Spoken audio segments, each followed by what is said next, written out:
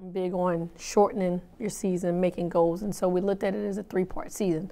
First season is non-conference. Second part of it is conference, and now your third is the America East tournament. And everybody's record is 0-0. It doesn't matter what you did non-conference. It doesn't matter what you did conference. You go out here and you win 2 games and you advance to the championship game next weekend. Our season was so up and down. It was like a roller coaster ride. We started off really well. We hit a wall. We come back. We go on a 5, 6, 7 game winning streak. Then we go a while. We lose 5 or 6 games. So, I feel good about going into the tournament. I think the Binghamton game, was just a tough stretch of not being able to hit shots. I thought we played as hard as we could against Albany.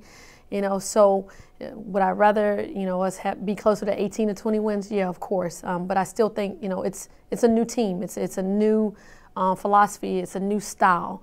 And I think whenever change comes in, and it's to this extreme of changing things so much, it still takes time for the kids to get completely comfortable with what we're trying to do. Sierra, she was the one that people talked to us the most about when we took the job, as far as her abilities and what she should be able to come in and do.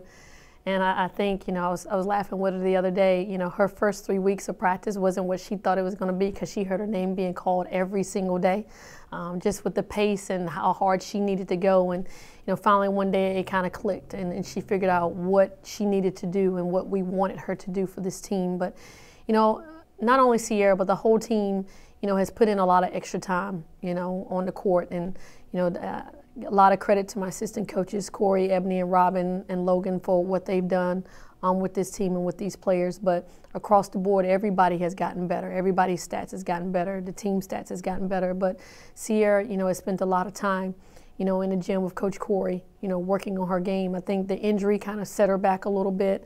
But she's eager to get up there this weekend and get back into the flow of her game and help her team win a championship, which is ultimately what the goal is.